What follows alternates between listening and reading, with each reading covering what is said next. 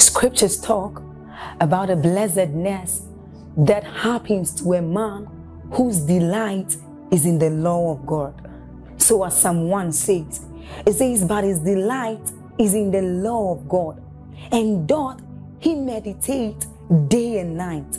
He says that that man is like a tree planted by the rivers of water, whose leaves do not wither, and who bears fruit in every season. As you're about listening to this message, we believe that your life is going to be like that man planted by the rivers of water. Your leaves are forever going to bear. And we know that your season will not pass by. You will forever shine and you will forever bear fruit. We have a lot of content to share with you. So we would entreat you to subscribe to this channel, as well as like us. Hit that notification bell to receive more updates from us, because we know that whatever content here is going to set you on course at every time. It's going to make you attain whatever stature that Christ wants you to attain. Thank you. He said, if I by the finger of God do this. The anointing. Please pray in 1 minute where you are and say, Lord, let it come like the dew of heaven upon my life. The anointing. I don't know how else to teach you this. You must desire the anointing.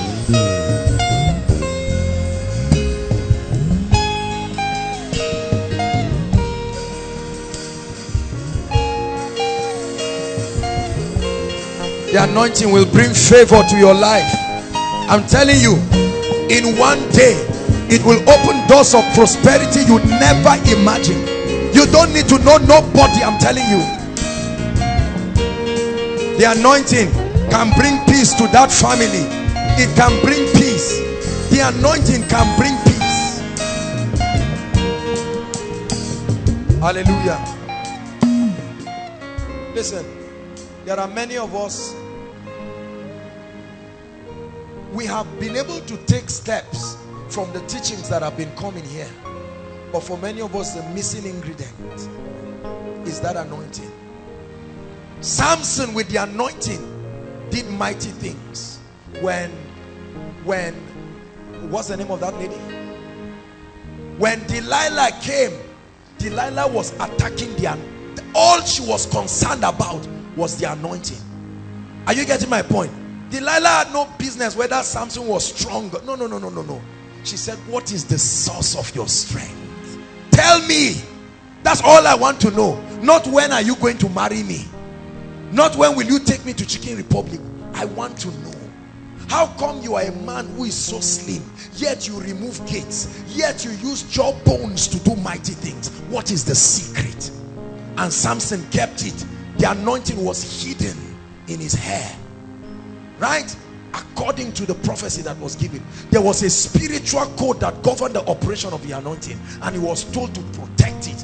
As a Nazarene, he would not cut his hair. The spirit of the Antichrist walked in Delilah to keep luring him, and Samson said, do this and that, and she cried and said, Samson, all she was after was the anointing. That's why the devil is called Antichrist, the one who fights the anointing. He fights the anointing. He uses all kinds of things to fight the anointing. Blackmails to fight the anointing. Your past failures, all he's attacking is the anointing. Because when you lose the anointing, you've lost it. And she shaved the head of Samson. Samson, the Philistines are after you. He got up. They didn't tear any part of his body, but the anointing left. And he was as weak as any ordinary man. And then they removed his eyes immediately. And Samson began to be a slave. The only thing that came back to Samson's life was the anointing. When they went and Samson stood and began to ask God for mercy, they kept Samson. The anointing was being mocked by a Dagon, a god. And they said, you who has troubled the Philistines. But Samson said, oh Lord. And while In minutes, the hair began to grow. They didn't know. They didn't notice it. They were dancing. And when the hair came, suddenly, the anointing came. Brothers and sisters, when the anointing is on your life, the result is instant. Instant. Instant. The day you start preaching with the anointing, everybody will know. You don't need to tell everybody, call me pastor. They will call you ministers of our God when they see the anointing. You don't need to tell anybody, I'm a great businessman. Let the anointing come. The anointing. Please pray in 1 minute. Just do what I'm telling you to do. Say, Lord, I need the anointing in my life.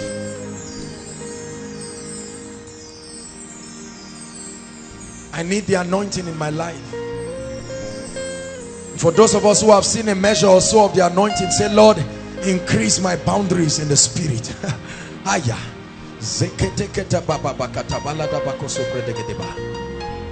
Stretch the boundaries, oh God, in the spirit. Activate new possibilities in my life by the agency of the anointing. Let me lead by the anointing. Let me write that jam by the anointing. Let me write that WAEC by the anointing. Let me write the exam by the anointing. Let me do my office activities by the anointing. Let me preach. Let me run this ministry by the anointing.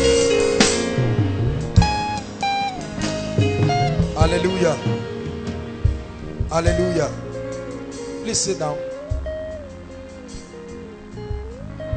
We have just about an hour or so, and then we're done. Let me see how we can just touch whatever we can touch. We're supposed to start a new series tonight, and there is a special teaching on the anointing. I already sense that there are fountains that in the days to come we are going to touch in the spirit. Hallelujah. So all of the teachings have been preparations towards it, and I hope we will be able to touch it. We'll just do a 2-part series. I think we'll just reduce it to a 2-part series and touch whatever we'll touch. Then eventually we'll continue, maybe by next month. Hallelujah. Oh, I love the Lord. I love the Lord. We're taking a series called The Emergence. The Emergence. It's a series that seeks to reveal to us God's prophetic operation in the nations and in the continent of Africa right now. In this series, we're going to be exploring what God is currently doing now. We'll unveil the plot of darkness that looms upon the nation. There are all kinds of terrorist groups arising, right? Rebellion across the states. What is happening? These things are prophetic writings on the wall, and we need to understand and begin to see these things from the lens of prophecy. The emergence. So the first part of it is going to be talking about the prophecy that is upon God's people, the prophecy that is upon our nation, the prophecy that is upon the church of the Lord Jesus Christ in this end time. And then I will also be touching on the making of reformers. Is the part 1. That's what we'll be doing today. I will show you the spiritual system with which God makes men. How men are made in the spirit. How an ordinary man can become a man of power and stature in the spirit. Hallelujah. Then the next part of the series will be talking about the strategy, the ecclesia of God. God's strategy for this coming apostolic invasion. The Bible says nations will rise against nations and kingdoms against kingdoms. And so we need to be prepared on how to align ourselves.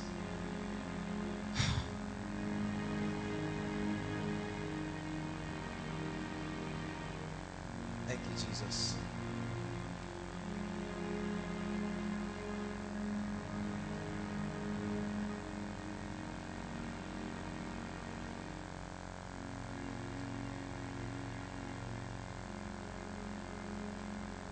God has always had a system. There has been a prophecy. Listen to me, please. I want you to know that we are in the middle of prophecy. We are in the middle of history. Hallelujah. The signs that the Bible begins to give that will happen are already happening. Look at what is happening in America. Look at what is happening in the Middle East, down the sub-Saharan Africa, Nigeria. Darkness looms across the nations of the earth. Hallelujah. The pride of kings are being humbled in these seasons. Economies are melting down. Several things are happening across the territories of the nations. And God did not leave us in the dark. Hallelujah. He said, for behold, darkness covers the earth, and gross darkness the people. That was a reality that would happen at a particular point in history, and this is that time when darkness is covering the earth. There are all kinds of perversions, right? The speakings of the beast, the Antichrist, both as a system and as an entity. I had a lot to talk about tonight, but I hope that the emergence, the occultic societies, the Freemasons, the Illuminatis, these fraternities that are a symbol of rebellion, they have marked their presence across the entire strata of human activities, from the economy to the media to music. Watch this, please. But in this last day, because the system of the Antichrist also has its mode of operation. Are you getting my point now? The system of the Antichrist is the system that will usher in the presence of that figure, not just as a system. And listen to me, there is a secret rebuilding of the Tower of Babel going on in the nations right now. Genesis 11 begins to tell us that a man under the influence of the spirit of the Antichrist, called Nimrod, the son of Cush, he began to mobilize men to build a city that did not honor God. That city is being rebuilt again. Hallelujah. The governmental policies that are being put, the ideologies, according to Revelation 13, and when you read so on and so forth, the speakings of the beast. Remember what John saw. John said he saw a lamb with horns, and he was about to bow to that lamb. Remember? And about to bow when the lamb spoke. He saw a lamb, but he had the voice of a dragon, and immediately he said, this is not the lamb. That was what John saw, right? A mixing of the truth. Looks like the lamb, talked like the lamb, or acted like the lamb, but his mouth began to betray. And when John listened, he said, because my sheep hear my voice. And he said, this is not the voice of the lamb, this is the voice of a dragon. So there is a secret rebuilding of the Tower of Babel. This Antichrist system. You've heard a lot about the Illuminati and their agenda, and we all laugh and just think it's a figment of imagination. But let me tell you something. It is the strategy of the devil masquerading itself in secrecy. But in these days, there is an open show of darkness. It's no longer a hidden thing. Are you getting what I'm saying? It used to be a secret fraternity of the elite. And so occasionally by divination, they see through the vistas of time and they handpick potential people across music, across the arts and entertainment, across business. And so they come to you with a proposal to manipulate things according to their will. You become a benefactor when you sell your soul to the devil. Mystery Babylon, the ancient secret of initiation that brings men into fraternity with a system that is godless. Hallelujah. And it is all the composition of the systems. And so they went on with every kind of demonic manipulation. Let me tell you something. I've said it again and again. I have an apostolic call. I'm not a pastor. And so I'm not one of those who will sugarcoat a lot of things. No. Listen. I tell you the truth. Aside from the war between Israel and the world, every war that is happening in this earth is a big drama, theater and performing arts. That's what is going on. A secret manipulation of darkness. Please, are you hearing what I'm saying? I told you that the owner of, I think it was MTV, was asked, and he said, how come you have so much influence on the little children, I think of ages 8 to 16 or thereabout? And he laughed. He said, we don't influence them, we own them. We have developed a structure already that grows with them, right? And so they have invaded everything. Most of these organizations you celebrate are all fraternities of darkness. They have signed their allegiance. Let me tell you, Satan is called the God of this world. Have you been told?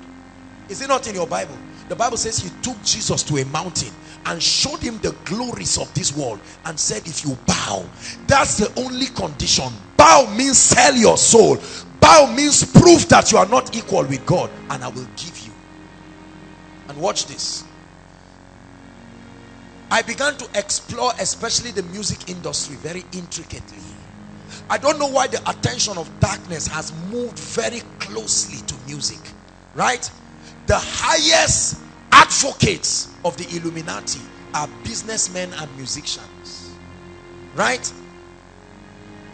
Please listen to me. Very important. I'm showing you the structure. We're going to talk about the emergence. I hope is the I'm talking about the prophecy now. Darkness.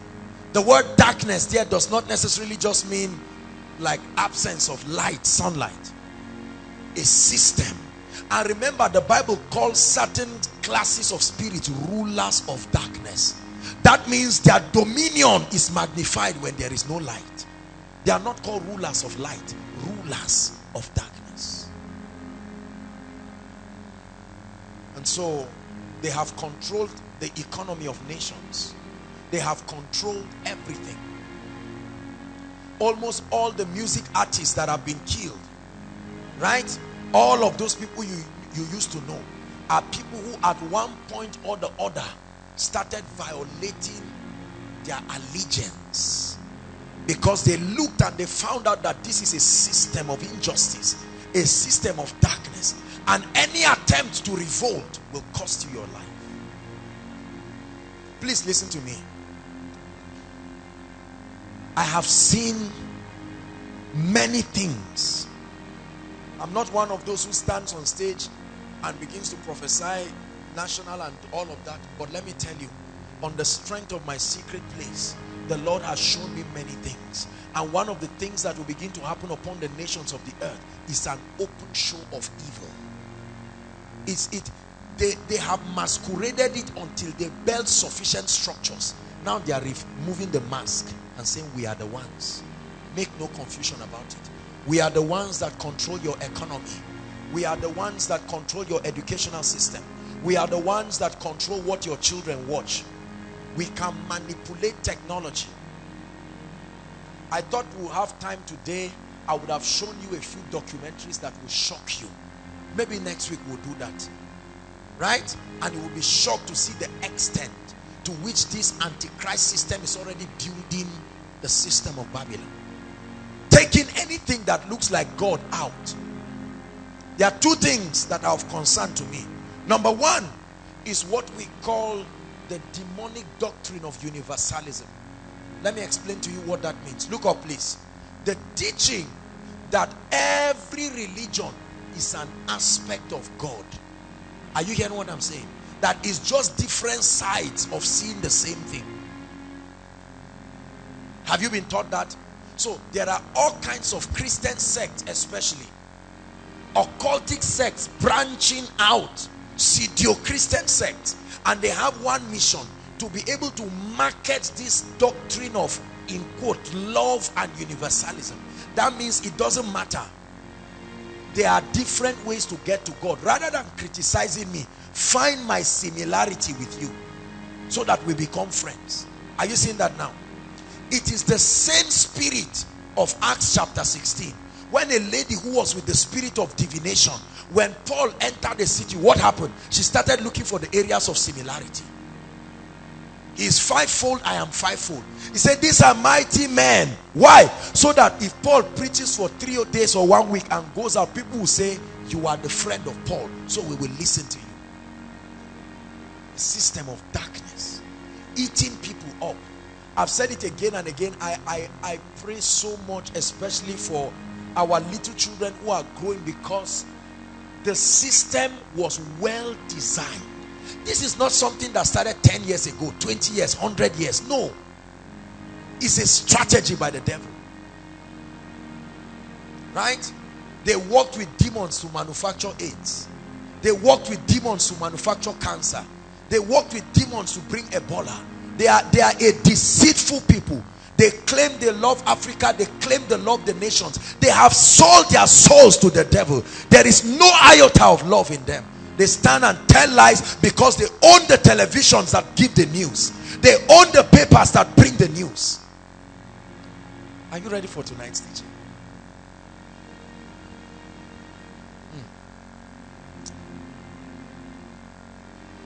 And right now, there is no hiding again. They are already beginning to come one by one, opening up the fact that the fraternity of darkness they are involved with is the source of their strength. They have acquired all the money, they have acquired all the fame and everything, and they are now manipulating people. But another point, I told you that the point of concern is this music. Why is the attention of darkness so much on music? I'll tell you why. I began to find out that it was an ancient mystery, that every time it was time to bow to a king or a deity, music will precede that homage. Please, are you hearing what I'm saying? I pray that you will get what I'm saying. It was the custom of kings in ancient times. They would stand upon the pinnacle of their temples, and so they will now say, all hail the king, and there will be shofars that will be blown, right? And at the sounding of that shofar, the entire nation will bow. If it was a graven image, they would do the same thing. Was that not what happened in the days of Shadrach, Meshach, and Abednego? You remember, they told them that music will be played. The moment you hear that music, know that it is now time. What follows that is a bowing, and that's the same thing that is happening. So the devil is already using the weapon of music to force men to bow to this God of gold, that stature called the Antichrist. Let me tell you something. I'm already seeing the formation of the government of the Antichrist upon the earth. It's not something that will happen in 1 day or 10 years or 20 years, but it is a formation. There is already a formation of that godless system. And if the church of the Lord Jesus Christ does not arise to sustain the strategy from the spirit, to be able to raise a standard, then very soon we are going to be victims. So there is an emergence, because the Bible told us the moment you see darkness covering the earth, at the same time, coincidentally, the army is rising. See that? So it's a teaching that prepares us, revealing to us that every day brings us into the reality of prophecy. Every day. Everything that happens across the nation is right now prophetic. Politicians understand right now that they are in the middle of prophecy.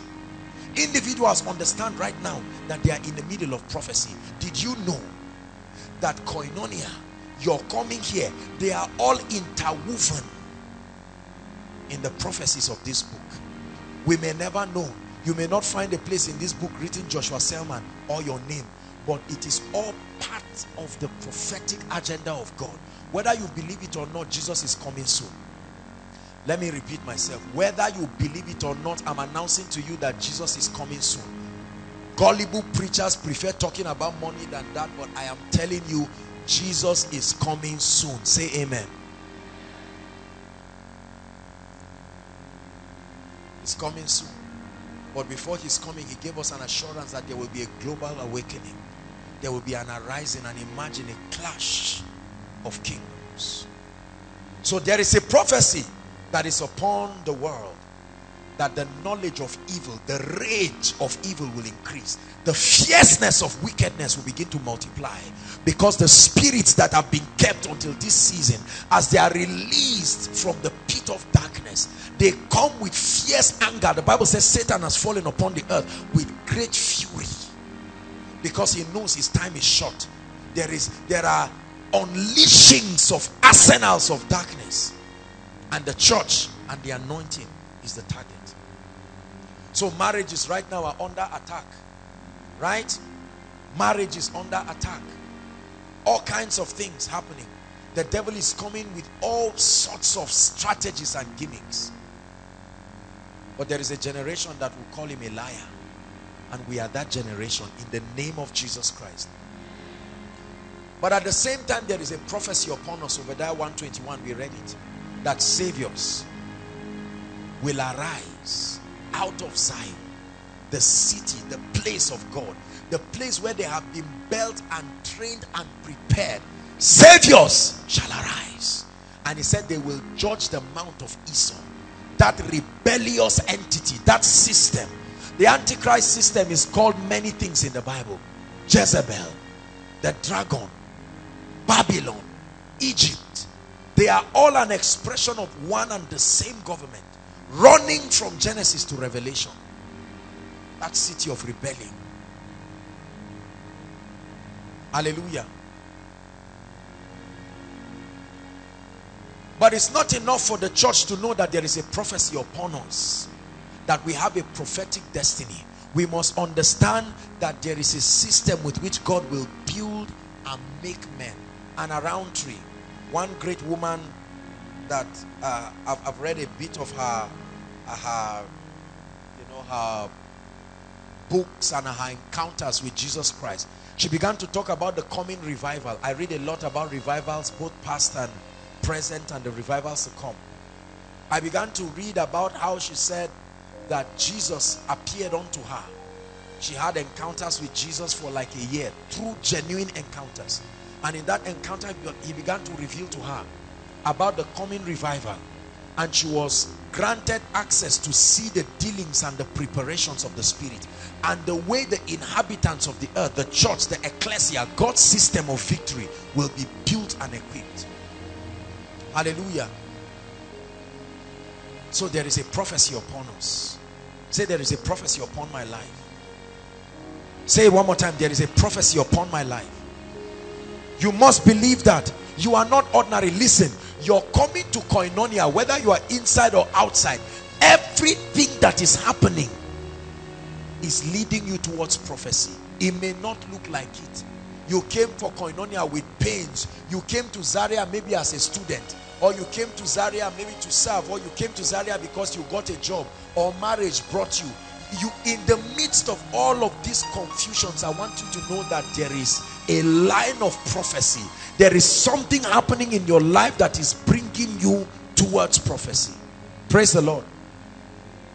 And it's important for us to know that. But then, how does God make men? Because it's not enough to just know that there are reformers and revivalists, the making of reformers. What is the spiritual process? This will explain to some of us the happenings in our lives right now, and it will help and encourage us to stay true as God is working on us. Hallelujah. When the Lord began to show me this, my eyes were opened and I said, my goodness, can you imagine? 1 Peter chapter 4 verse 12, please.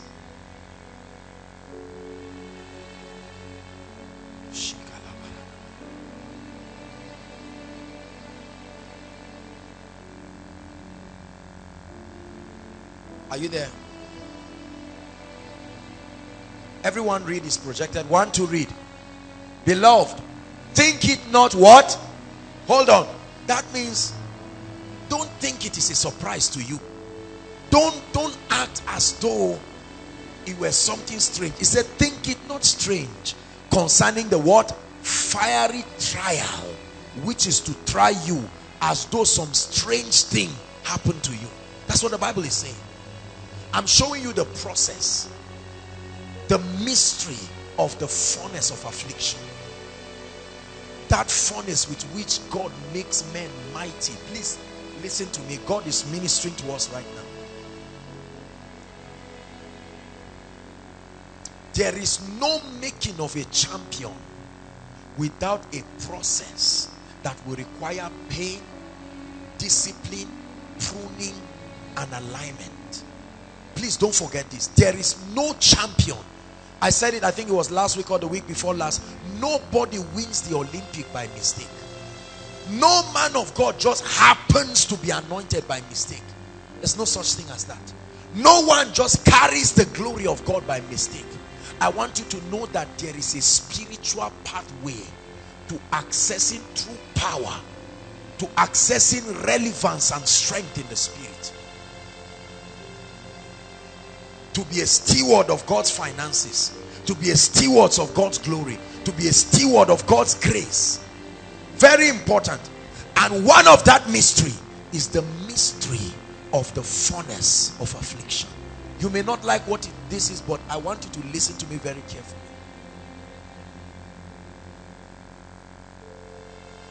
The furnace of affliction. It was Job that began to speak to us, and he began to communicate the tragedy that came upon his life. Hallelujah. It was Paul that began to speak to us about a thorn in his flesh. It was Moses and all of these people, Joseph, that went through certain things. Listen to me, please. Tonight I want to change your understanding and your interpretation of affliction and trials. Now, I know that I've done a teaching on that. I think Spiritual Timings or thereabout. You can listen to it. There are certain things that happen to men that are orchestrated by darkness. I personally do not believe that God willingly takes evil or darkness or trials or this and puts upon people. However, I believe that according to the system of his wisdom and sovereignty, he is able to take advantage of situations in our lives and orchestrate that through them they are used as schoolmasters to prune and bring us to a point of stature and strength and relevance and usefulness in the spirit. I believe that, absolutely. I don't know how many other people got their anointing and their grace, but let me tell you, there is no spiritual champion, there is no principality in the kingdom that did not go through the mystery of the furnace of affliction. You must understand this. You don't have to pray against it. There's nothing to bind there. Are you getting my point? The only thing that happens for you or happens in your life at that point is grace, the sustaining power of the spirit to go through it and finish well. Isaiah 43 verse 1 and 2 says, fear not, I have redeemed you. He said, I have called you by name, you are mine. He said, when you pass through the waters, I will be with you. He said, through the river it shall not overwhelm you. But he said, when you walk through the fire, not run through it. When you walk through the fire, you shall not be burnt. When you walk through the fire, listen to me, it's very important. The way they make the anointing in Israel, they still do that. I have anointing oil straight from Israel with myrrh, spikenard, and all of these things that were used, ancient ingredients, the spices that were originally used.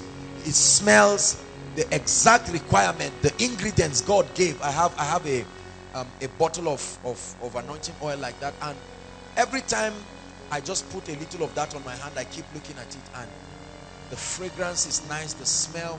But then I studied a bit on how they make that olive. They have what they call a crushing stone, right? And they take that olive and they pour it there, and they put a heavy stone upon it, and they start turning round, and it puts pressure, and it begins to crush that olive. And as it crushes the olive, it begins to squeeze out the oil. Are you hearing what I'm saying? It is that way that God will make you become a man of true power. Afflictions are not there to kill us. The furnace of affliction reveals the spiritual system that brings us to the point of obedience. Jesus said he learned obedience by the things he suffered. He learned it. It was not an impartation. He learned obedience. There were orchestrations in his life that compelled him to walk in obedience. You will not align yourself to spiritual things just by default.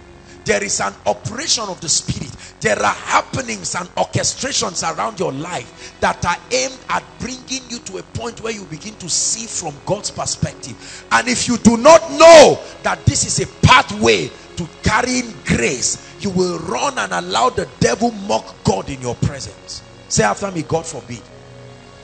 Hallelujah.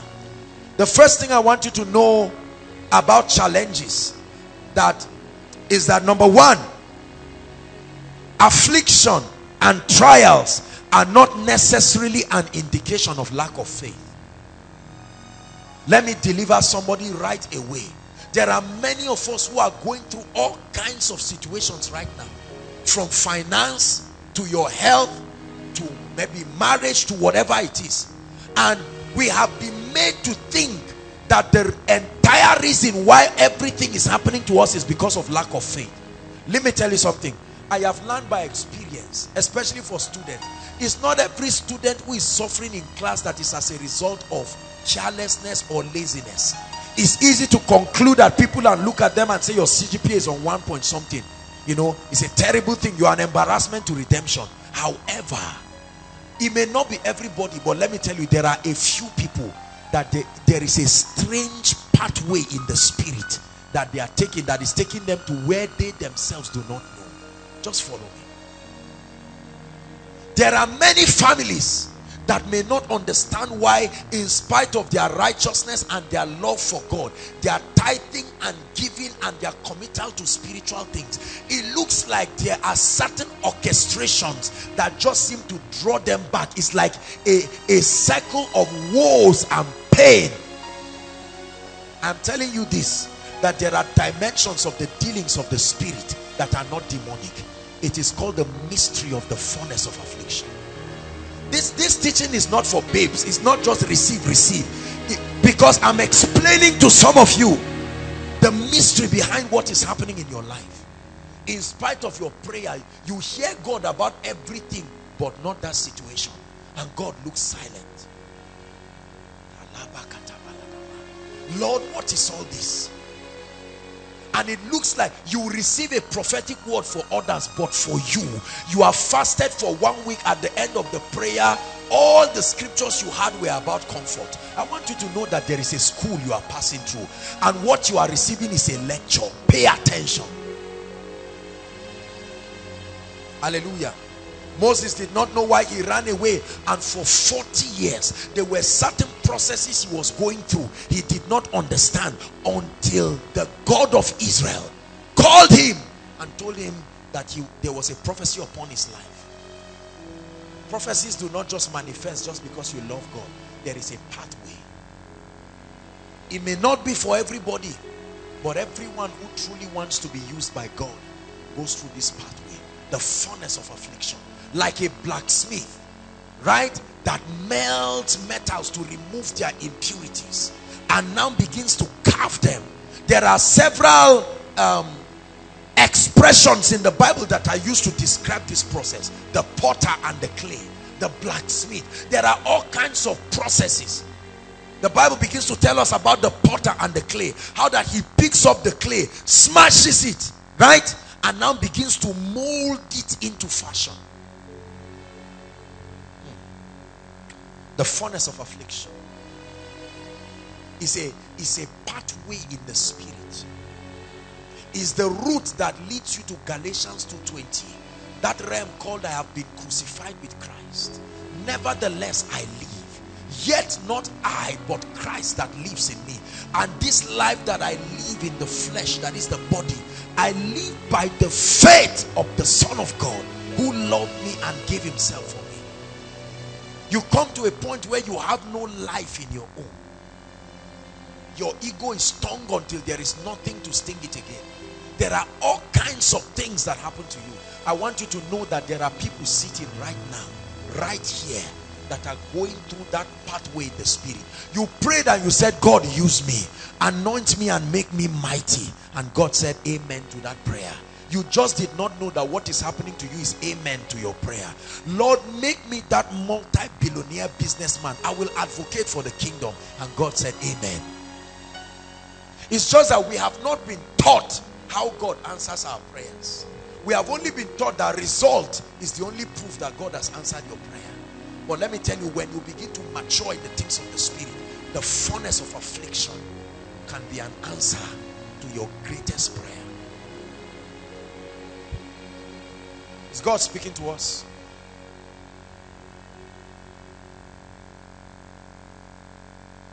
So number one, afflictions and trials are not necessarily an indication of lack of faith. Please look at me. Many of you have been fasting and have been saying, Lord, I don't have faith. I don't have faith. We taught on faith, I think it was last week or week after last. Many of us have been taught, if you pray about something and it does not happen, you never had faith. If you had faith, it would have happened. Let me tell you, I honor and I respect those teachings, but it depends on the dimension you are standing in the Spirit for you to be able to say some things.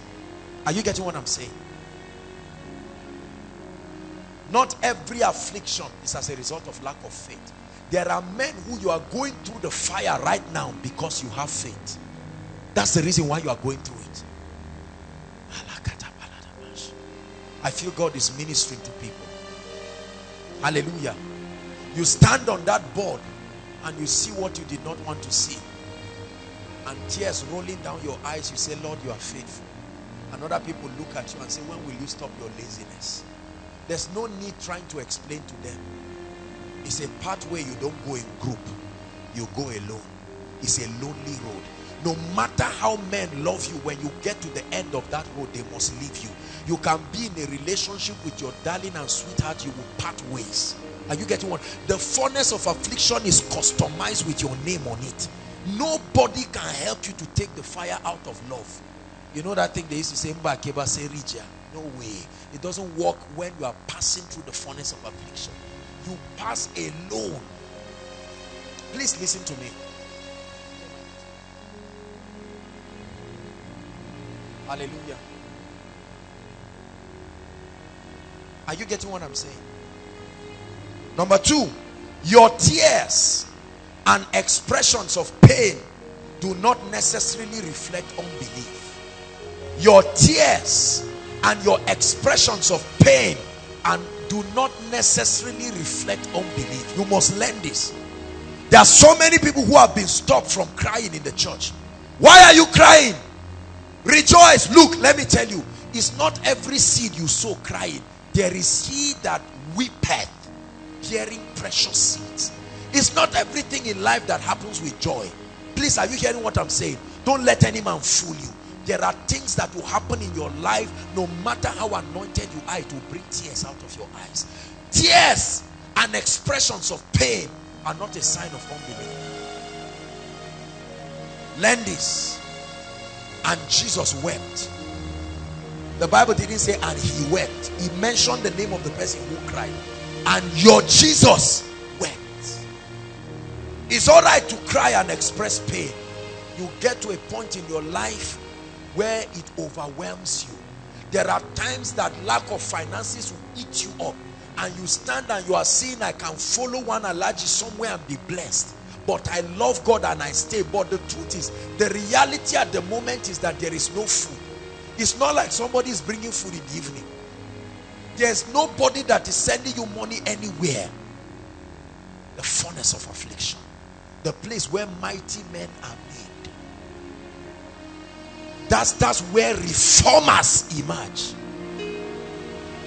For David, it was the cave of Adullam. He ran and he stayed there on asylum. He ran away from civilization, and he hid there. It was the place where he was made. The wilderness was one place where he was made again. You see it all through scriptures, that men were separated in unpleasant places. Read your Bible and see prophets who God made to sleep on one side of the bed. Have you read that? Read of prophets that God made to mix animal dung. Read of prophets who were made to marry prostitutes. After suffering to keep themselves for decades, God said, the nature of my dealing with you will necessitate you marrying a prostitute. So long. Are you hearing what I'm saying? I know that many of you may not appreciate this teaching, but this is the kind of teaching that will make you powerful. Hallelujah. Mysteriously, at a point in my life, I've shared my story. When I was diagnosed with a fungal infection, I prayed every prayer I know how to pray. Let me tell you, if you say I didn't have faith, you are joking. I had the whole faith in the world. They took me from hospital to hospital to hospital to hospital. Took samples of my head. I became an object of experiment. In that darkness, I began to feel the pain of what it means to have an seemingly, they couldn't find out what was wrong. That's the painful part. I've shared with you the story. My mom has been here. When she had to use iron sponge, what you used to scrub the back of your pot, that's what was used on my head. It's called the furnace of affliction. That's why when some people come out of that furnace, nothing moves them again. You just shout and they are looking at you. After I went, see, look, a sign. Let me tell you a proof that you are passing through that. What made you cry yesterday makes you laugh today. You think about it. Somebody just says, are you going to sleep with me as before for the money? And you laugh. They carry your money and go. And they say there's no food. And you say, Lord, I give you glory. You sit down in the midst of fire and you lie down and sleep. You and the fire have become one. The Bible says you walk through it. Are you hearing what I'm saying? A time comes in the furnace of affliction where all your fears happen to you and there is nothing to fear again.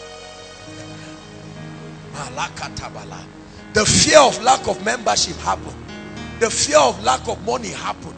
The fear of the carryover happened. At the end of it, when you say, God, you are faithful, there is no strings attached. You suspected the relationship would break. Yes, it broke. But in all, you have learned to be strong. Look, let me tell you, that's the secret of courage. You see some men go as if the devil, even the devil doesn't know how to disturb them again. Because it doesn't know which part of their life he will touch. Satan is not a fool. I've taught you this. He will touch your finances and see your reaction. If you do audacious, he won't touch it again. Because it means it doesn't matter to you. Then he will touch your health. There is an aspect of your life you will touch. The way you will react, the devil will sing praise and worship and dance around and say, I found it. I found it. For many of us, every part he touches, you shout. And so God says, no, you are a babe. You may be the president of your ministry, but that furnace of affliction touches every area of your life until you become dead. A dead man doesn't have feelings again. So they just call you and say, Mr. Man, your car had a ghastly motor accident, and you laugh. You say, please, can we continue what we are discussing? And people say, it's like you didn't hear me. Your 2.5 million car just crashed. Say, Lord, I give you praise. Let's continue. The furnace of affliction has done something to you. You are not a pure human being again. Something spiritual has altered your humanity. It has made you strong. Are you hearing what I'm saying? Absolutely. This is the kind of furnace of affliction that can make women to carry their dead children. They say, Madam, your child just died. And they look and tears are coming out of their eyes. And they are saying, Lord, you are faithful. When is the burial date?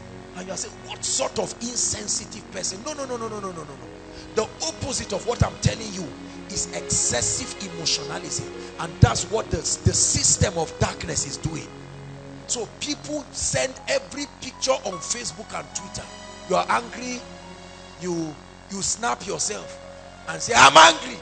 And then 5 minutes later you eat and say, now yam has come. You see, that bad attitude is as a result of lack of the furnace of affliction. There is a way you are built.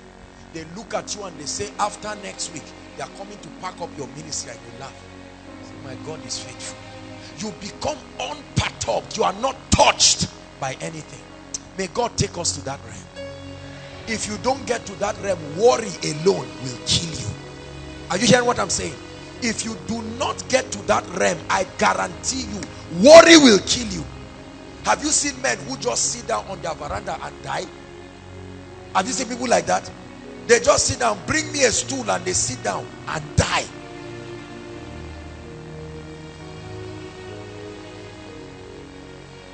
A man will go to a mango tree and put rope by himself, right? And put the rope from under up and hang himself. Ready, go, and lift the rope and hang himself on a tree. The furnace of affliction makes you a spiritual man. Please hear me. It makes you a true spiritual man. If you have never cried, you have not gone through the furnace of affliction. I guarantee you, you have been passing through AC and the rest. The furnace of affliction will bring tears in your eyes. You will sit down one day and the whole world will change. You will not find value in anything. One day you will sit down and you will look at your lecturer. As he's teaching, you are thinking as if you are 70 years old. You are just thinking about life. When that happens to you, you are going through a furnace of affliction. You sit down in the office and they even call your name and you cannot answer again. Not because you are depressed, you are thinking about life.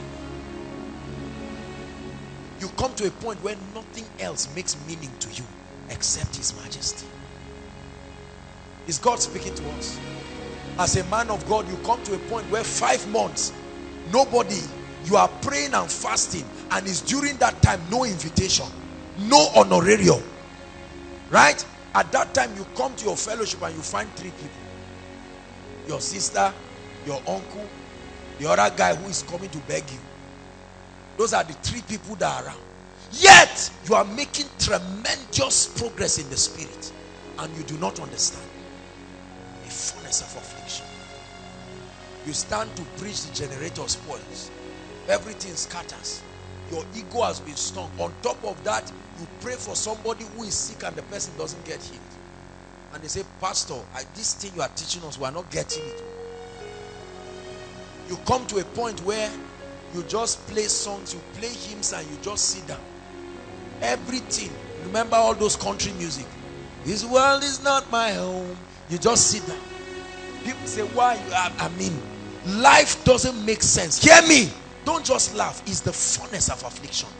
Don't think it's happening because of lack of faith. If no one has taught you, rejoice when you are going through those things, because sooner or later is a proof that you must arrive somewhere.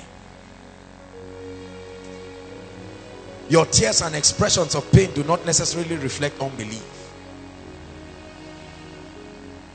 God taught me this. God taught me. I didn't read it in any book. God Himself taught me that the furnace of affliction is is part of the curriculum in the school of the Spirit. No matter how anointed you are, I give you a guarantee, under the name of the Lord Jesus Christ, you must pass through that school. For you to be an approved man, that badge, you don't buy it, you don't bribe your way through it. The badge is a scar. A scar is a sign that your wound has healed. It's also a sign that there was once a wound. Let no man trouble me, for I bear. I went through it. Don't think I jumped the classes in the spirit. I went through it. God told you that you are going to become a financial prosperity giant. Get set for times of hunger. Let me tell you, a day will come, the heavens will shut on purpose. Please hear me. If you like tight fire, some of us that tight fire brigade, fearful tight, Lord, watch it. Oh, I'm dropping this thing. If the heaven doesn't,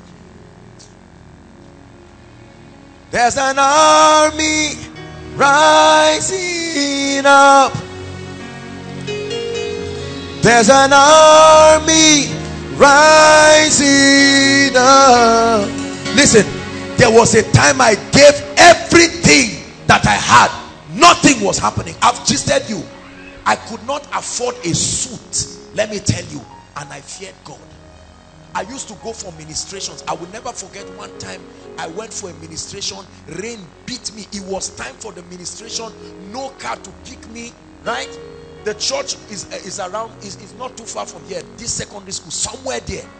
One church that invited me, it was raining and they were ringing my phone. They didn't, that time there was no protocol, no nothing. But I had prayed and fasted and I got up. I said, Lord, no matter what it is, everywhere was a pool of water and it was muddy. I came out, held my Bible, and I started praying in tongues. Let me tell you, I said, I'm going there. I was praying. I said, Lord, I passed through it with joy. A day will come, people will hear me. When I got there, to make matters worse, it was Steve Strings that saw me coming and he ran out with an umbrella to help me and bring me in. When I got to the church, they made me to stay outside so that they would arrange a seat for me to sit down. There was no seat. When I got there, they were acting all kinds of drama and they were laughing. And then after everything, they whispered to me that, please, I have 15 minutes. I should think of how to patch the time so that I can be snappy about it. It's called the furnace of affliction. 3 days fasting, not nonsense, fasting 6 to 6 with proper spiritual exercises to go for. It's called the furnace of affliction. Many of you have grace, but nobody is honoring you. A day will come, they will honor you. Don't run too fast. If you jump classes, life will bring you back. There were times I preached, there was no, after the preaching, come Sam, they said, my brother, you said you are a young man where? They used to call me Bro Josh then, not Apostle Fire, Bro Josh. Where you are a young man, may God honor you. The way you are going, you will be a bright young man. May God bless you. I just stopped a bike outside. Bike! And I climb happily and I go home. No honorarium, no nothing. It was the furnace of affliction. Hallelujah. Are you hearing me? It was building me so that my motivation behind the pursuit of God would not be money and honorariums. I didn't have money to buy a shirt. I used to go somewhere. There was one BLW guy. He always used to dry clean his suit and keep for me. So when there's any ministration, I'll run to him and collect. And then one of my friends, I'll go and collect his shoes. That's how I would join everything. My younger sister posted one of the pictures of one of the crusades, and I looked at myself. It was as if I entered inside a trampoline. I was lean to nonsense. I had fasted my life out. Lean until I became like, look, don't just laugh because it's happening to you. And the devil wants to deceive you to stop the process. Pass through it. Are you hearing what I'm saying? Pass through it. Let people mock you.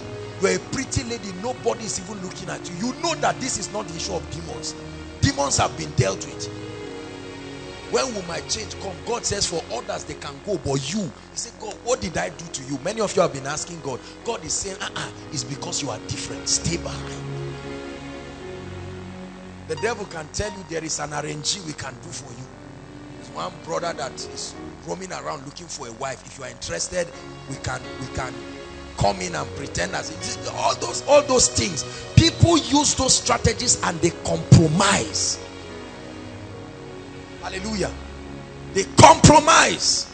Say, I will not compromise. Say one more time, I will not compromise. Job said, though he slay me, yet will I praise him. He said, all the days of my appointed time.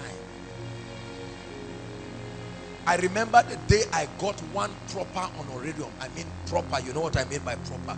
Something sizable enough for you to smile and say, this looks like the anointing I carry.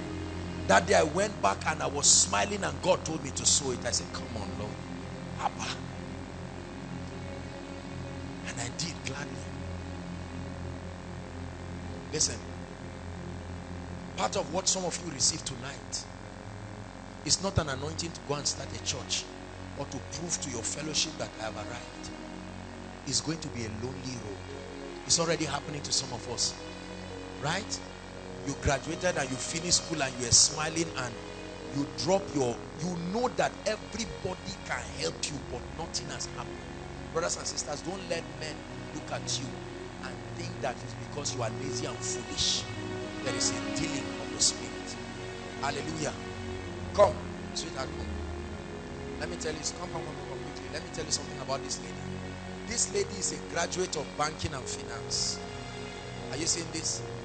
She's a graduate of banking and finance and has been in a dealing with the Spirit.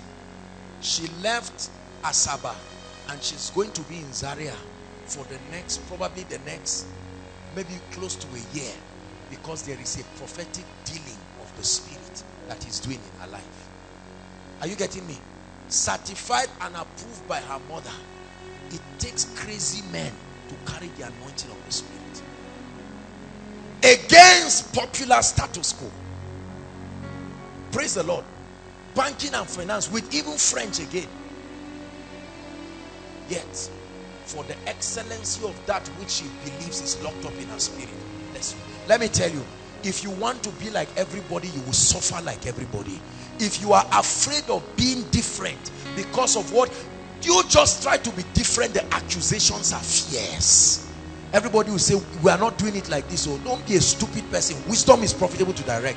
When God is telling you go left, all prophets like the ones in the Bible would say go right. It's always been right. God will say you go left. It's a lonely road, but it's the furnace of affliction. God is speaking to some of us here. There are some of us seated here, inside and outside. You trekked from your house or from your whatever, your office or from school to come here. And if you don't get bus, you are trekking back. Don't complain. See it as the school. There is a lecturer talking to you in the spirit. Pay attention. Are you hearing what I'm saying? There's no money coming from anywhere. Brother, if there is no money, relax. Get a cup of water and drink and smile and know that the world will celebrate you. There is nothing happening in my life right now that is surprising me. I'm only grateful about it. Hallelujah. Sister, when God is done with you, then you will know why he trained you. When you see the kind of man he brings and the responsibility that is waiting, you will know why your training was different. Are you getting what I'm saying?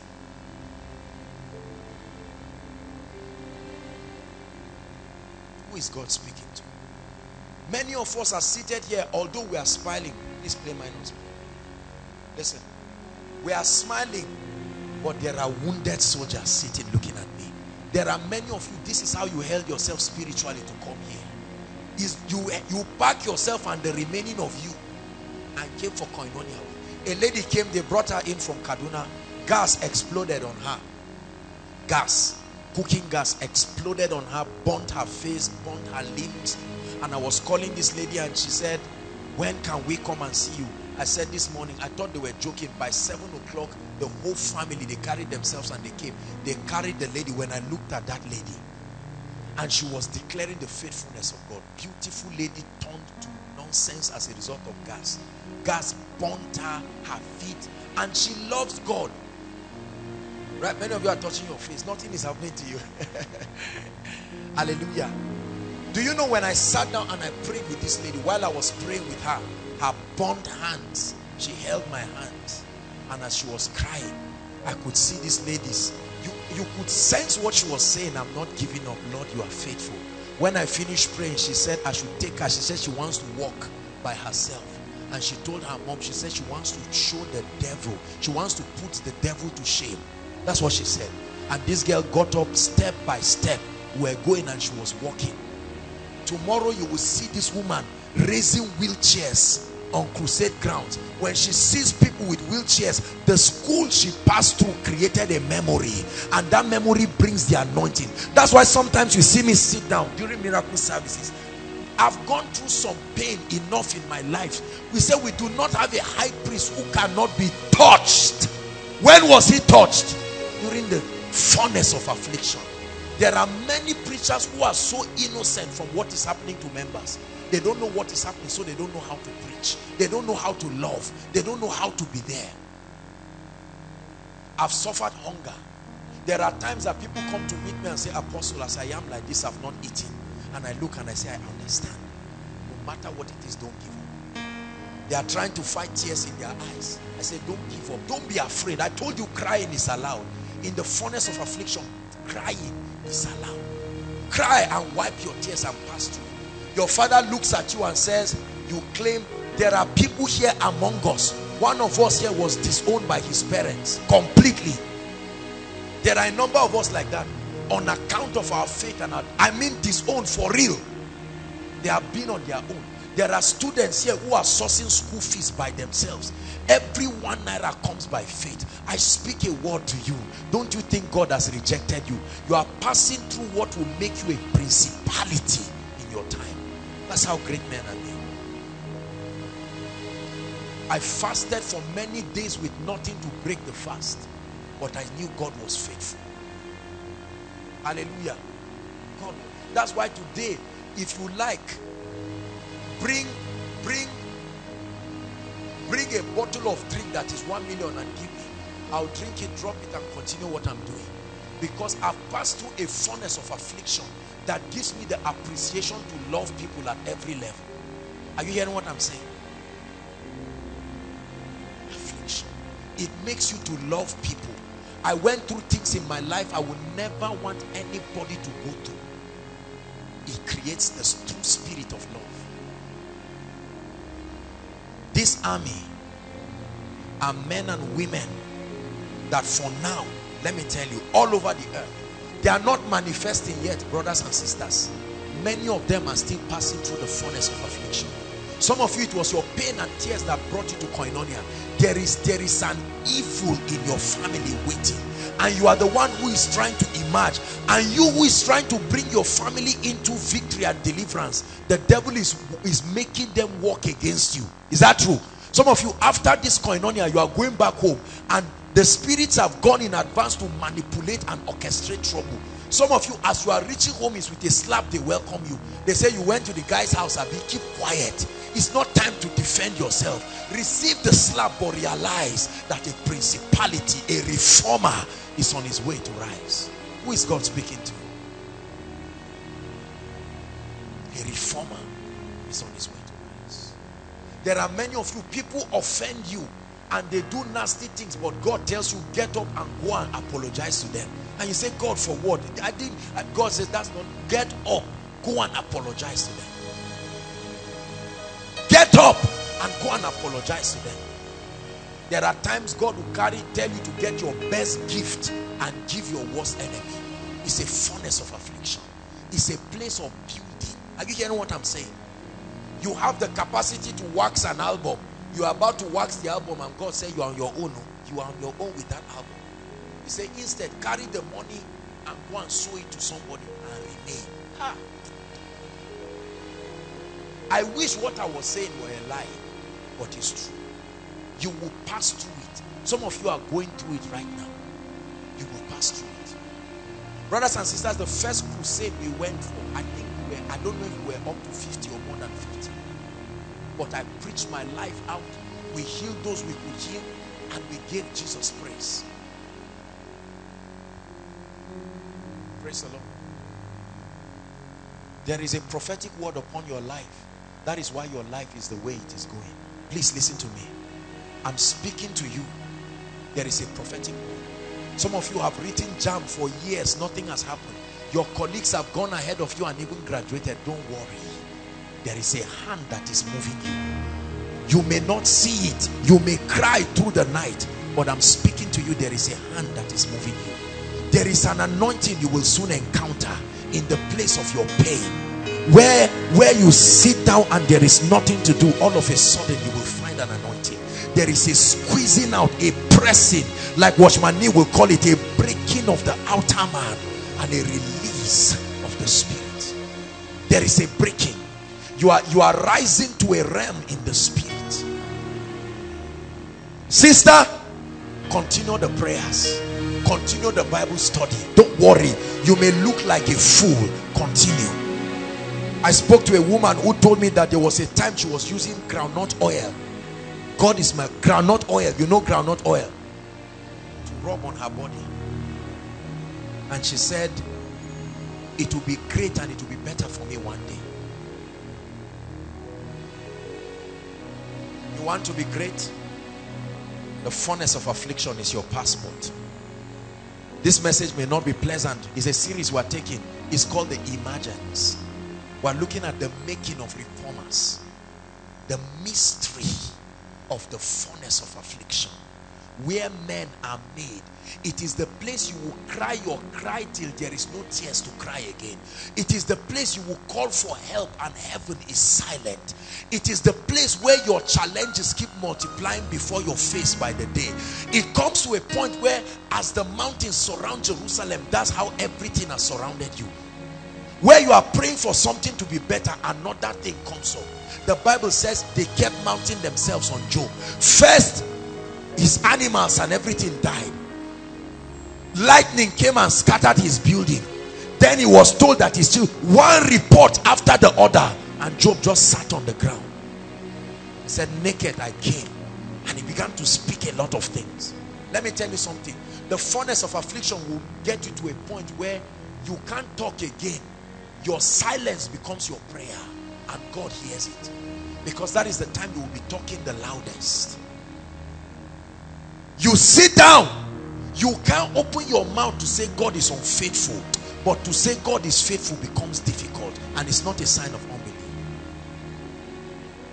Hallelujah. That's the point where everything in your life does not seem to work, yet you are making spiritual progress, yet you are growing spiritually. You are suffering from a sickness that you are healing others of. You lay hands on them and the power of God gets them free, but you have prayed and fasted for months and this thing does not go. I bring you a matured message to the body of Christ. There is a making of reformers across the entire earth. These men, their dealings look harsh, but my brothers, let me tell you something. Do you know how the eagle trains the eaglet to fly? It picks it up and throws it away and just allows it. If you do, and it keeps moving around, and then eventually it comes back, picks it up, takes it back and throws it away. That's why the eagle does not just fly, it soars. When other birds are moving around, the eaglet said, when I was an eaglet, I went through a lot. There are things you go through in life that kills fear. Somebody looks at you and holds a gun and says, I will kill you. All of a sudden, you remember how many, in my life, too many things. Do you know why I don't fear? Cars jam me. One. Huh? You see all the things that have happened in my life? No human being born of a woman can kill me. I'm telling you this. It's not pride. You don't know. I told you, I've entered car where the armed robbers were shooting. Okay, no, they didn't shoot. We were coming from Port Harcourt, right? Armed robbers. I was sitting on seat 2, luxurious bus. You know seat 2, the one that the driver is down. You are the one in front. There are perils you go through in life that make you mature. That's what releases the anointing. Life has squeezed you so much, there's nothing to squeeze there again. You are a dead man in Christ. You have no reputation of yourself. And then, when you never expect it, the light will shine. It will never happen when you... Joseph never saw in a vision that by the next day he will be the prime minister. Probably he now said, oh Lord, let me be in this prison for 5 more years. 5 years is enough for me, not knowing that that was the last night. He would have been grateful if he was told that he would stay just 5 more years. But that night, he was at the entrance of another realm, living the furnace of affliction forever. Hallelujah. I've shared with you how the Lord instructed me to trek from that place near Chicken Republic till Aviation. I was trekking like a fool on the streets of Zaria. If I meet you with that madness and I say I want to marry you, what will you go and tell your father? You say, Daddy, there is a madman, there is an idiot that claim God is calling him. Your father will say, not my daughter. Right? Lord, for you I will do it. I may look like a madman, but so be it. Look, it takes unusual people. The furnace of affliction makes you a human being plus something else. Right? And that's what you need. A human being plus an anointing. A human being plus a grace. We're going to pray. Hallelujah. Let me stop here because of our time. The making. The making. There is a making, brothers and sisters. There are many of us who have been bereaved. There are some of us, a lot has happened to you. There are some of us, what you are seeing in the spirit and what is happening in your life are east and west. I bring you a word. It it is a furnace of affliction. If it has an entrance, it has an exit. You may walk through it so slow, but the day you will come out, you will be without information. You will step into an anointing you will never recover from. You will step into a level of grace you will never recover from. The day Jesus appeared to me, I was not prepared for that visitor. I just loved him. I wanted him with my life, and then he appeared to me. I perceive in my spirit that there are some of us who are coming to the end of those seasons of affliction. They have lasted years. You have done, let me tell you, when that season comes to an end, you don't need connection. Everything works for you, including your enemies. It's a sign that that season has ended, and so God stamps it upon your life. Jesus died and was in the grave. All of a sudden, while they were discussing his death, Jesus the Christ, he got up. He was on his way to Emmaus, and two people were saying, have you heard? This weekend was a bad weekend for the disciples. So Jesus died, and the man said, really? He died, brothers and sisters, but he only died for 3 days. What you are passing through will not kill you. If you would have killed you, you would have died since. This is how you know it's a furnace of affliction, because in it you never die. You go through everything that can kill you, but when all the dust settles, you are still standing. This is a message for you to preach to some of our parents. They have done their best. Some of you right now, you are the ones feeding your families, although you are students. It's you that sends money. Mommy, take 2K, and your mother is saying, Lord, when will you change our story? Tell her, mommy, there is a reformer rising in this house. That is the reason. Like the blood that was put, there is a mark that is upon this family. As we are sitting, there are mega ministries that are rising. But listen, it will not rise by claiming. Your tears is what will qualify you to climb that altar. That's what will make your altar sacred. That's what will make your anointing uncommon. It is good to receive impartations, but in the furnace of affliction, you dig your own well by yourself. You dig that well until you find the water. We are going to pray. There is nothing that you are passing through that is forever. I want you to know this. Are you hearing what I'm saying? When you pass through it, you will know that God is a miracle worker. When you pass through it, you will know that God is mighty. Rise up on your feet and let's pray. This is how the reformers will emerge. The first dimension of the dealings of the Spirit is the mystery that is shrouded in the furnace of affliction. You will pass through pain. You will pass through rejection. You will pass through criticism. They will misunderstand you. You don't need to defend yourself. You will pass through all kinds of things. The Bible says, do not count it as though it's a strange thing when you pass through fiery trials. Lift your voice and begin to pray, Koinonia. Everyone, pray. I draw strength. I draw strength from the journey ahead. I draw strength for the journey ahead. Pray.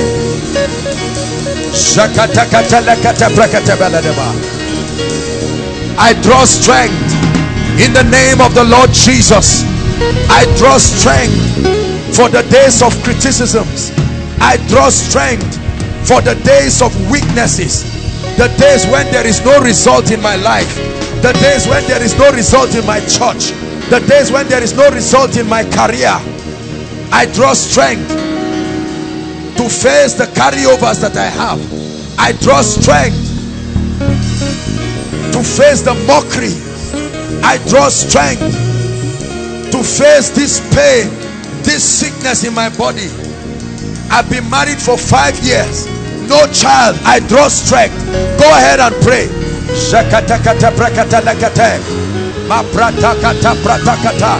said, and Elijah went in the strength of that bread, 40 days journey, and Elijah went in the strength of that bread. Pray.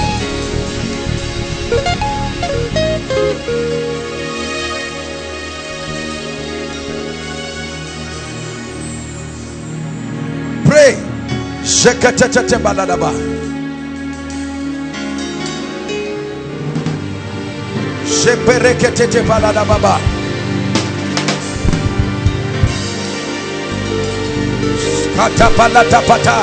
I draw strength for my family.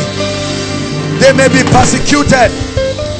My father has lost his job, mother lost her job, but I draw strength. The storms do not come to kill me. They come to make a reformer out of me. I am part of the program of God. I'm part of the program of God. I may cry for now. I may weep for now. I may not have a helper, but I lift my eyes unto the hill, from whence cometh my help. I may pass through the fire. It will prune me. It will discipline me. It will teach me obedience. But in the name of Jesus, I will not give up. Hallelujah. Prayer point number 2. Make a vow with destiny that I will not give up until I become a reformer. I will not give up. The sword of God is waiting for those who finish to be given.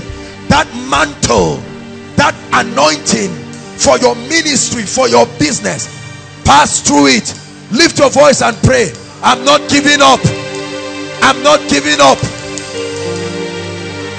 No matter what happens, I may cry, but I will not give up. I may weep.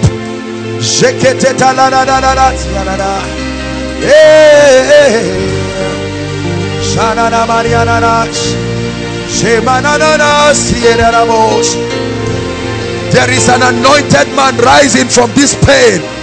Out of these ashes, out of these ashes, there is a general, a custodian of the mysteries of the kingdom. The reward for the pain is the anointing.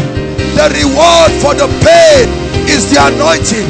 The reward for the pain, the reward for the scar, the reward for the crying is a new sword. He will give you a sword in the spirit. You will do great business for the kingdom.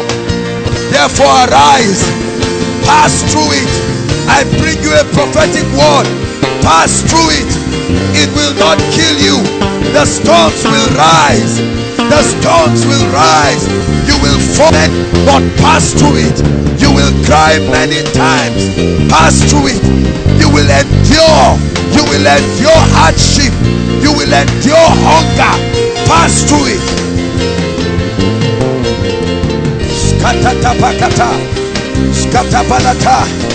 I won't give up. I refuse to give up. There is a reformer. There is a principality. There is an anointing coming out through my pain. There is an anointing story. I'm writing history.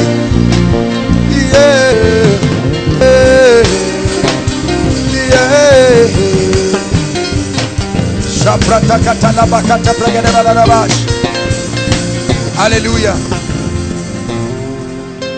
Hallelujah. Listen, the last prayer point is we are going to declare the faithfulness of God. Some of you are crying. Don't let it embarrass you. You're going to say, Lord, through the pain, I say to the heavens, you are faithful. I've been mocked, but you are faithful. I saw the carryover, but my God, you are faithful. They called me a failure. They sacked me from the job, but Lord, you are faithful.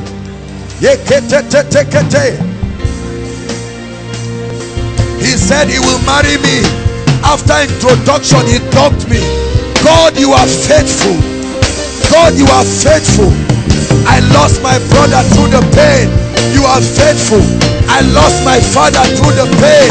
You are faithful. I lost my pain. You are faithful. My integrity has brought me trouble. You are faithful. My integrity has brought me pain. You are faithful. You are faithful.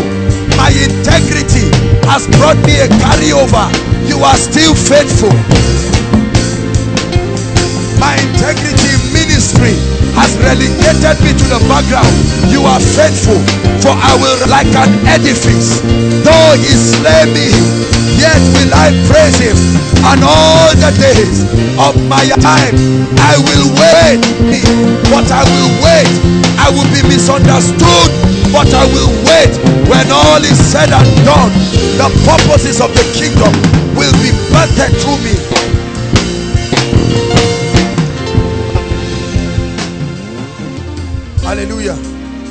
We have 1 minute.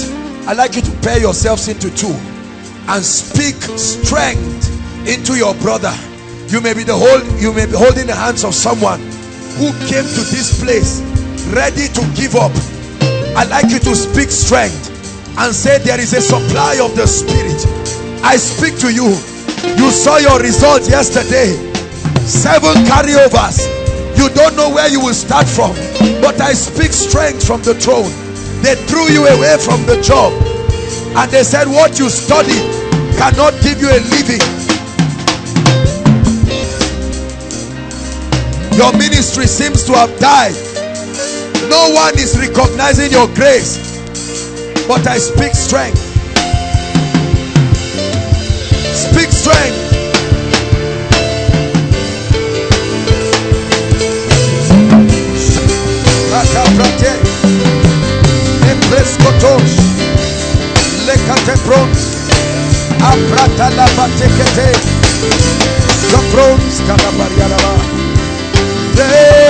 Prophesy strength. Don't give up. I release strength upon you. You can't give up at this time. You have gone through too much. You have gone through too much. You are already getting to the end. Don't give up. I supply spirit power. I supply strength from the throne in the name of Jesus.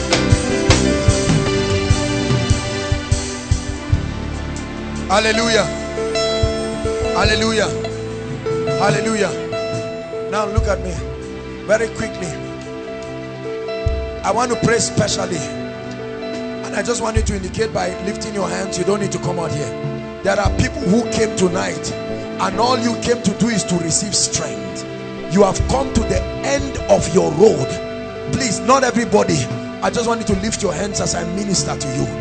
Things have happened. You had news in your family. Humanly speaking, there's no strength to continue. This thing has worried you. You can't even pray again. You have prayed every prayer you know how to pray. In the name of the Lord Jesus, receive a supply of the strength of the Spirit. I speak to you. You are coming out of this. You are coming out. Generals before you have passed through it. They didn't die. You will not die in it. Your Redeemer still lives. He may look silent, but he will speak. He may look silent, but he's preparing a table before you. You may not have money in your pocket, but I want you to know that you shouldn't compromise. The hand of your God is coming for you. In the name of the Lord Jesus Christ, I pray for families here represented who have come to the end of the road. You have done all you know to do and nothing seems to be working.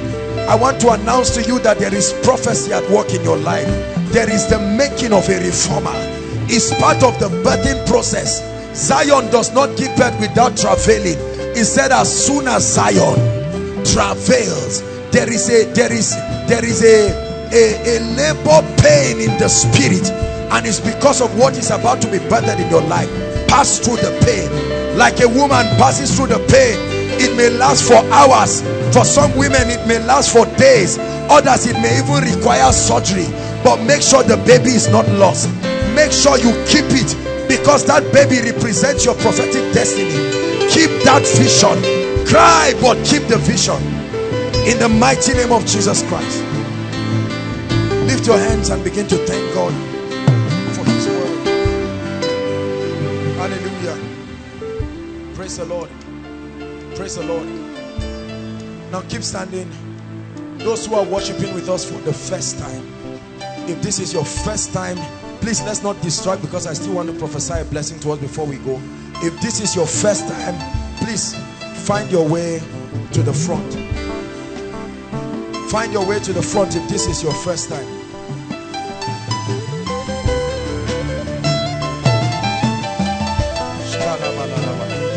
Koinonia, celebrate them.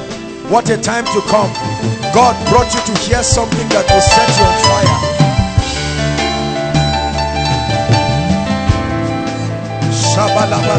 Keep coming. I am that I am. Who am I? That you are mindful of me. Who am I? That you think of me. Who am I?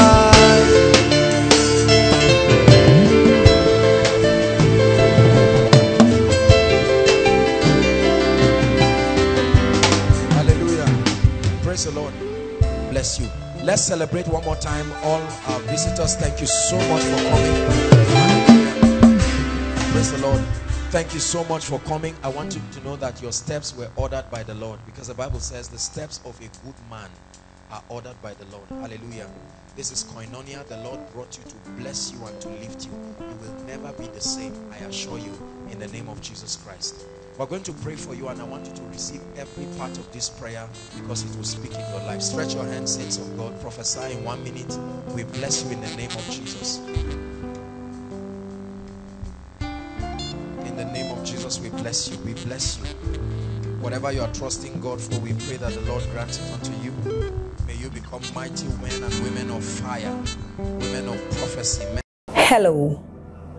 Scriptures exhort us from the book of Proverbs. It says, my son, attend to my sayings, incline thy ears to my words, let them not depart from thy eyes, and keep them in the midst of thee. As you have listened to this message, we believe that you are going to reap the blessings thereof if you attend to these words as well. That you will keep these words in the midst of your heart. That no matter the circumstance, your eyes are going to be fixed on these words. And as you have been blessed, we will tell you to share this message. Be an evangelist by sharing to others to be blessed. And then subscribe to this channel for us, because we have loads of videos, we have loads of content that is going to make you blessed, that is going to set you on course, that is going to set you ablaze. And don't forget to like for us.